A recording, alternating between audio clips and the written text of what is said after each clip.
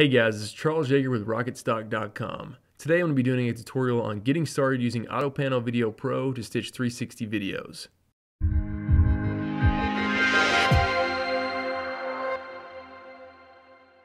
Some of you may be familiar with a company called Color, who is known for their stitching software. Their video stitching software is called AutoPano Video Pro, and it's often regarded as the go-to software for stitching professional 360 videos. Today I wanted to show you guys the process of stitching 360 video from a 6-camera rig, and really how easy and streamlined the process is now. Even if you're brand new to 360 video and are just curious about what goes into the process, hopefully this tutorial will give you some insight and take the intimidation factor out of stitching 360 videos. I know when I was brand new to 360, the stitching aspect of things was kind of what I was always confused about. So let's just jump into it. With 360 video, once the footage is stitched, it's usually going to be in a format that is called equirectangular, and it looks similar to this. Similar to the way a world map looks because of the sphere shape, folded down to be flat. You can see there's distortion at the top and bottom of the video, which is a telltale sign that this is a 360-degree shot. Now originally this shot consisted of 6 separate GoPro shots from a 360 camera rig. In this case it was shot with the GoPro Omni. So this is where AutoPano Video Pro comes into play. So let's go ahead and start stitching our footage. Alright, so this is the opening screen we're going to see when we launch AutoPano Video Pro, and it's going to ask you to drag and drop in your video. So I'm just going to open up this folder here and drag and drop in my 6 GoPro shots. And we can see that has imported in all 6 of those. And down here you're going to see this timeline for various settings on our 360 video, and they pertain to different things. And really for now, we don't really have to worry about this, but this will kind of show different keyframe elements when we do that a little bit later in the tutorial. So for the time being, don't really worry about this area. So if we come up here to the top, you can see we have various settings laid out in order here. And what's great about this is they're all kind of laid out in the order we need to go through, all the way down to render. And so this makes the layout really easy to follow. And the first setting you're going to want to go to is going to be the synchronization setting, but in this case, since this was shot on a GoPro Omni, it's one of these 360 camera rigs that is automatically going to sync up all of the cameras at the same time. But if you're using something more like a DIY camera rig that might consist of GoPros that don't necessarily start at the same time, you can use this synchronization feature, and all it is really just one click, and it's automatically going to kind of detect with the audio and visuals to kind of synchronize all of your clips up. But for us, we're going to go ahead and start on the stitch setting. So I'm going to click on the stitch setting here. And you can see we have various stitch settings we can select. So in our case, we're going to be using the GoPro Hero 3 Plus or 4. However, if I click this tab down here, you can see there are numerous different cameras you can select from. And you can also select a lens model if you want to get really specific with that. So I'm just going to leave this on the default GoPro Hero 3 Plus and 4. And then we have another setting here, which is Stitch At. And we can select anywhere in our video and say, okay, stitch at this current position where that is. Or we can select Current Selection. And it'll select 5 different points on our timeline here. And that's what I typically like doing, especially in this case, which is like an action shot on a zip line. So I prefer to stitch from 5 different points just to make sure it's more accurate. So once I have that selected, all we really need to do is click Stitch, and AutoPano Video Pro is going to automatically go through and detect where the different cameras are and stitch them together. So this will take just a second. I'm going to speed this part up. You can see down here at the bottom that is loading, so it's not taking very long to stitch all of these shots together. Okay, now the stitching process is wrapping up, and it's opened up a real-time preview of all the shots stitched together. And now we can see that real-time preview has appeared, and this is a very common instance of what you're going to see. Typically something like this. It looks kind of distorted, but again, this is our 360 video all stitched together. I'm going to go ahead and close this input video tab now because we don't need to see that anymore. So now we can see what kind of looks like our equirectangular image. However, the horizon line is not flat, but one of the cool things about AutoPano Video Pro, it's as simple as just clicking on the image here and dragging it down to where it looks level. So now we can start to see the 360-degree shot here on the zip line. As the zip line goes down, if we come all the way over to the other side, you can see this is the back side of the zip line, kind of on the bluff area here.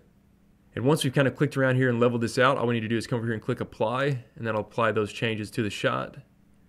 And you can see that kind of refresh the horizon timeline down here. So the next thing I would recommend doing is setting kind of your in point and out point for your 360 video. So we can see this entire shot is about 1 minute and 8 seconds long, but I really just want to kind of render out the core of the zip line time. So I'm just going to click down here on the shot, and we're going to see as we kind of move forward. I can even move this over here so we can see a little more accurately. Click Apply for that. So now we can see the action portion of the zip line has started in our 360 video. So I'm just going to select this red banner here and just set the endpoint right to where my current time indicator is.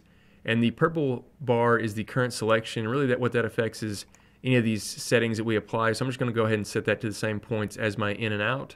So I'll just come down here to about 40 seconds or so and set my out point. and bring the current selection out at 40 as well. So I'm going to set that back at the beginning. So the next thing we need to do is stabilize this shot. So on this zip line, as I'm going down, obviously it's very difficult to keep the 360-degree rig completely stable at all times. Luckily for us, again, we have a stabilization option. So I'm just going to click on the stabilization tab up here. And this will compute the stabilization and motion for the entire shot. Now we have a few settings we can adjust here, such as the compensation level. And I can adjust it from full or bring it down if I just want to do fast motions only. But typically I like to leave it all the way up at full. That way it's essentially just going to smooth everything out and try to keep the horizon in the same place. So I guess the main difference here would be when it's set on full, like this mountain here in the front, it's going to try to keep that mountain there in the front. If it's at a lower setting, there might be some actual rotation happening while still kind of keeping the overall shot stable. But I prefer actually for everything to be stable, so I'm just going to leave that on 100%. The other setting we have here is rolling shutter. If you're using the GoPro Omni, you can enable this, and this will try to reduce the rolling shutter effects that can be common sometimes with GoPro cameras. And so once we have those settings set up, it's as easy as clicking the compute motion button. And this again is going to do a motion analysis on our footage. This will take just a second, and I'll just go ahead and speed this part up to when this finishes. All right, so the stabilization process has finished. And if we come down here to the horizon timeline, you can see kind of all these different peaks and valleys we have down here. And this is really the motion analysis showing how much correction it's actually doing. So where it's at a low point, that was a little amount of correction. Where it's at these higher peaks is where there was a lot of correction. I'll go ahead and play this real quick so we can kind of see what's happening.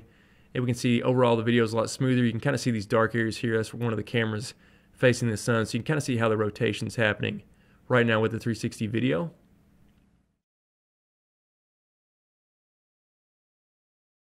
So again, obviously we can see this kind of a sunspot camera on one of the cameras here where this is kind of darker, and that's probably where the exposure was stopped down a little bit more kind of with the automatic settings on the GoPro as opposed to these other cameras here, because this one's facing directly into the sun.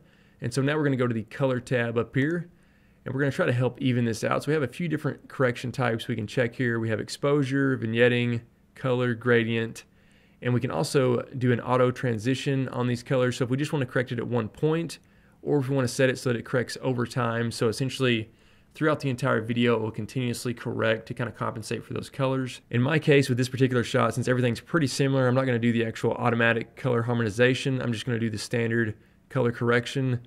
And in my case here, I actually want to turn off the exposure because I think the exposure looks pretty good. I just want it to kind of color correct for the shots and get rid of any vignetting that might be happening on our cameras. So I'm just going to go ahead and click apply.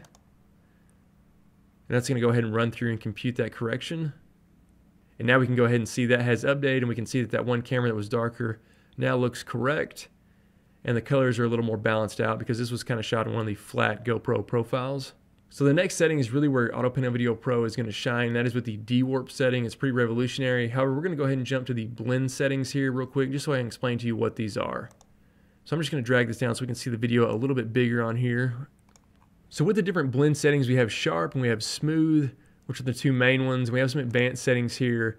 But with sharp, really what this means is that between each camera, it's going to be a very sharp, hard cutoff between one camera and another. And this will kind of ensure that we don't have as much kind of ghosting happening. But with a smooth blending setting, it will essentially blend smoothly from one camera to the next. And this on its surface sounds pretty good. And this was kind of most commonly used in the beginning of kind of 360 videos because it was a quick solution to kind of make things look correct. However, with fast motion or action, it would give this very kind of ghosting effect around the borders of each camera. So I'll go ahead and turn on the smoothing here just so we can kind of see what this looks like. And I'm going to go ahead and click apply. And that's going to update. And I'm going to play the video so you can kind of see what this effect is like. So if you see here, we kind of have a little bit of ghosting going on. You can see this road here. You can see it twice kind of duplicated and the same effect on some of the trees. And that's because it's blending from one camera to the other, essentially just fading into the other. So I'll come down here to the beginning. I'm just going to click play. And so you can see like on my arms here, there's kind of some ghosting happening.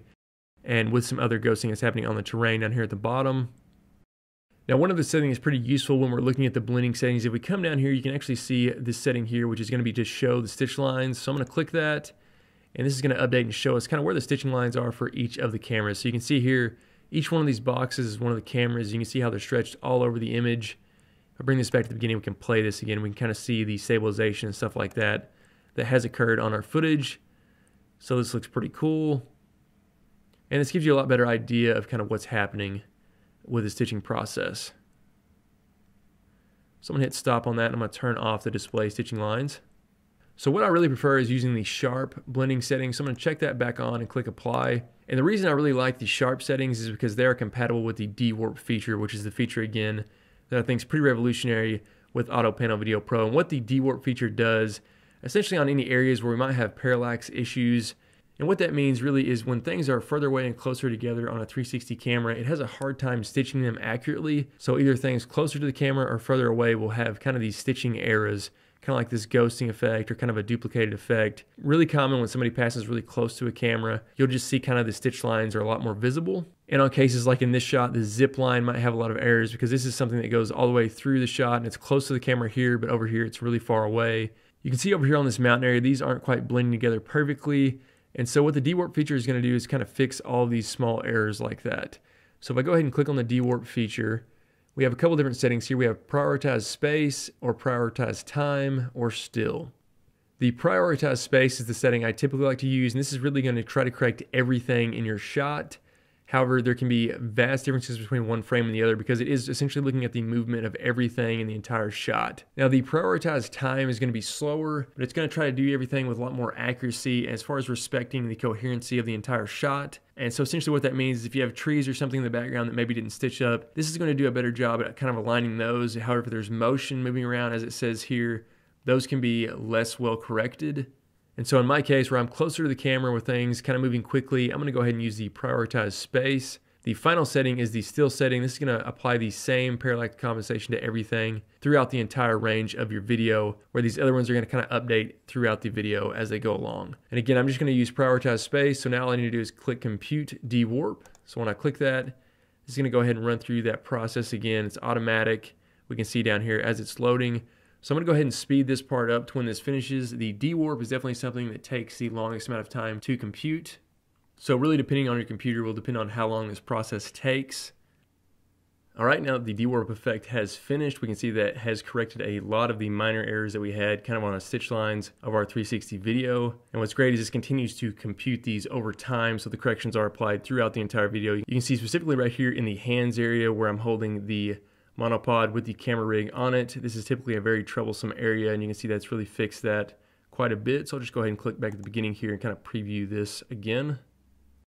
All right, so now the shot's really starting to come together. Now the next setting we see up here is the stereo option, so I'll go ahead and click that. Now in our case, we're just using monoscopic 360 video, and that is essentially where it's not going to be stereoscopic in 3D. So we don't need to worry about the stereo settings up here. So the next setting we can move on to is the render settings. Now we just need to render out our 360 video. I'm going to select that. And that's going to pop up our render options here. Now with the Omni, it actually outputs in 8K if we want it to. So it says our width here is around 8K. However, we have this output type, which is going to limit the actual size we can output. And typically I just output in H.264 because that's what I'm going to be uploading to something like YouTube. However, you're going to see up here the maximum size allowed by the output settings is 3840. And under the presets here for our encoding, we can adjust this a little bit here. So right now we're at Ultra HD TV. If I just set this to H.264 4K, you're going to see it's going to maximize our output now to 4096. And that's actually what I prefer. So for the standard frames per second down here, I'm just going to set this as original video. And for the video bitrate, YouTube recommends anywhere between 100,000 or 150,000 kilobits per second.